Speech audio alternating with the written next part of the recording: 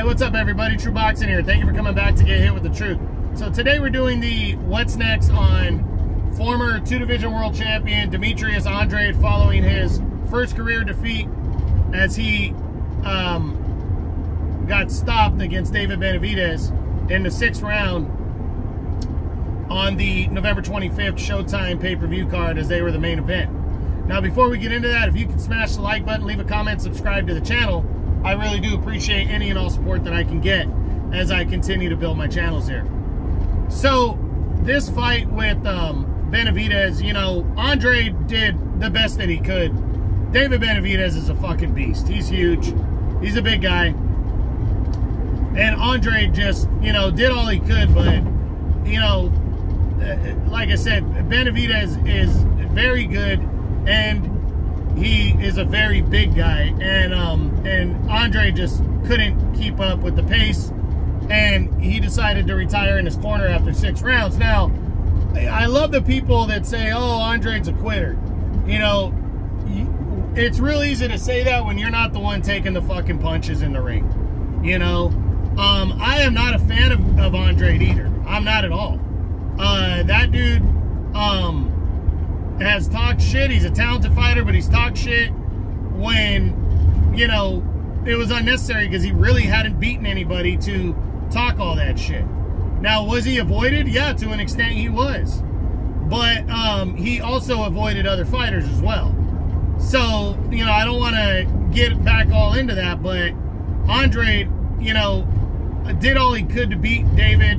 He went for it and he lost, and that's all it is. So, anyways, the big question now is what's next for Demetrius Andrade? And I don't know. It's going to be tough for him at 35 to get a serious fight with somebody at 168.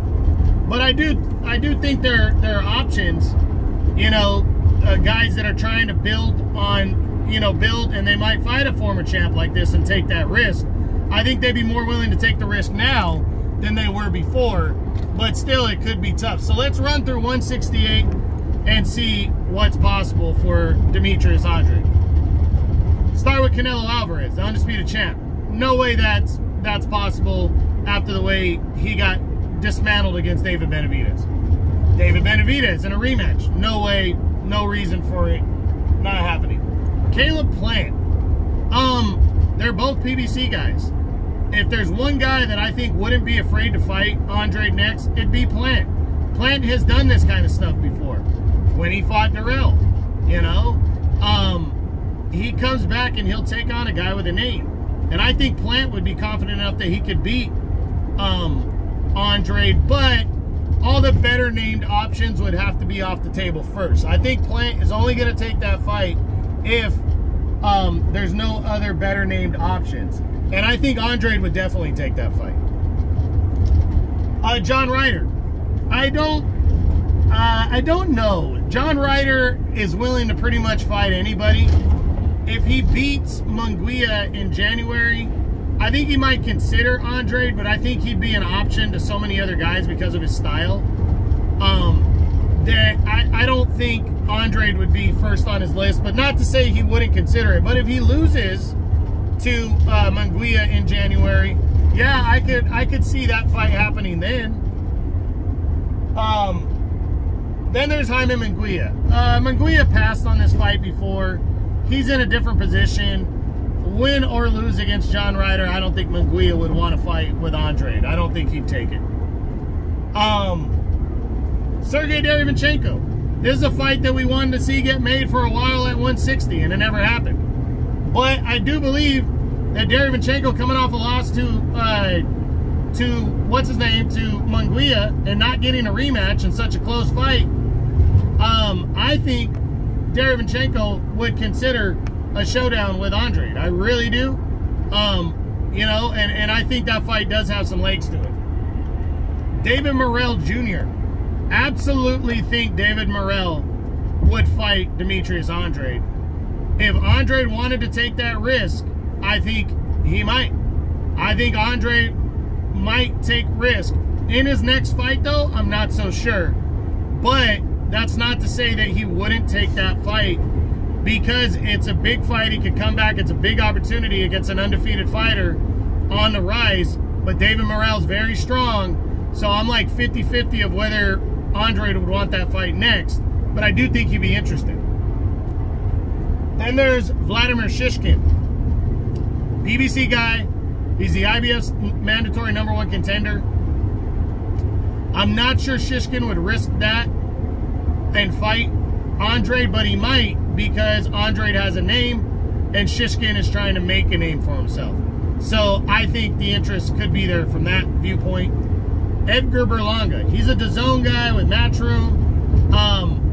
Wouldn't completely rule it out, but I think Berlanga is coming along on a different level, and they are trying to bring him along to fight guys with a more beatable style than Andrade's that he could look good against.